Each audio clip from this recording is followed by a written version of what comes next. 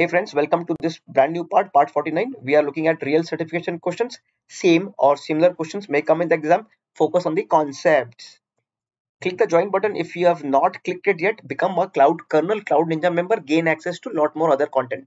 Hit the subscribe button if you have not yet subscribed. In this video, there must be a product listing appearing somewhere. You can go through the products, and if you want to buy it from there. This question is asking about what are the 5 pillars of well-architected framework. So there are a set of architectural best practices for the well-architected framework. There are 6 pillars. These are the 6 pillars: security pillar, reliability pillar, sustainability pillar, and so on. So we are looking at cost optimization. It is here and here as well. So now cost optimization is one of the pillar. Anything that you do on cloud as a cloud engineer, you want to be very much aware about reducing your cost. So that is where we are coming here, cost optimization pillar. Then we are looking at performance efficiency.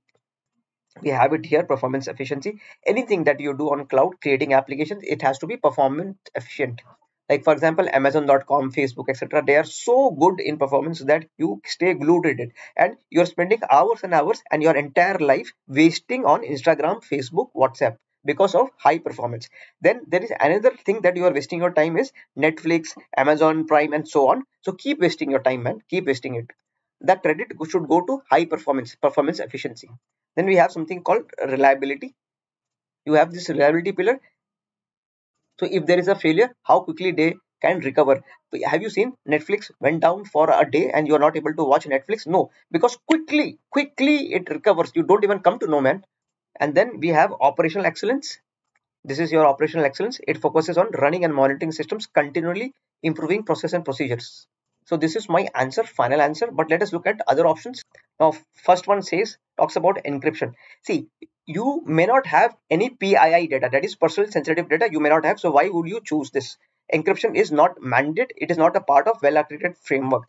Containerization also, you may choose it, you may not choose it, but that is not a best practice that we are suggesting. Globalization. What if your business is only in India? Like Bharat Pay you only want in India. Paytm you only want in India. Amazon.com is a global. They want globalization. But nobody can say, hey, any application, you have to make it available for your global audience. It does not work that way. And this network, compute, storage, security, these are not pillars, man. These are just an entity which helps the pillars, but these are not pillars. So this is my final answer. Now let us jump into this next question. Very interesting one. See, you own a company. You have moved your IT infrastructure from on-premises to cloud. Any question in these certifications? You are on-premises. You are going to cloud. What will happen? How will your life change? So here they are asking which cost is company's direct responsibility. So let us scan through the options. Option D. It says cost of physical security. Oh, that Ramu Kaka ko lagate hai na? That guy, the security guard, he you don't know whether Ramu Kaka is there or Shamu Kaka is there. You don't know when. That is AWS responsibility, not your responsibility. Okay. So cost of power for the AWS servers, boss, did the data center took 50 lakh rupees or $50,000 or they paid 100K dollars? You don't know that you are not paying. Okay. Neither your father is paying, man. So that is not your responsibility as a company. Cost of hardware infrastructure, you are not buying the rack space, you are not buying the Z-Blade servers, etc. You are totally immune. You don't even know what is the hardware there, so you are not going to pay for this. So what will you pay? Only for the cost of application software licenses. So that is why we are saying, boss, come to cloud. Your life will be easy in cloud. You don't have to worry about so many other things. Awesome, right? Awesome life. It is just like in your home, you are buying rice, you are buying wheat, you are buying bread, you are buying cheese, and so on. If you go ordering food from restaurant, you don't worry about hardware, bread, cheese, vegetable, masala. You don't worry about those things. Everything is ready made. You just say, I want butter chicken and naan, that you will get it. Okay. You don't even worry whether this was who bought it, how many kgs of wheat is there at home, and etc. You don't worry about it, man. Just order it. So for such service, what will happen? Obviously, no brainer. You have to pay very high cost for the services. Now here, which of the following is a cloud benefit that AWS offers to its users? So one benefit which stands out is AWS on a global scale. And this would be my answer, because AWS, globally, it has data centers in so many other countries, in so many states, in so many cities, that it is unmatched. So you can get a very good service, a very good low latency, high performance anywhere in the world. Okay, except for probably in Amazon Valley. There, I don't know if there is a data center near that, or North Pole or Siberia. You may not get it. But let us look at other options. See, hypervisors are something which is managing your hardware. It is sitting on top of hardware and it is managing it.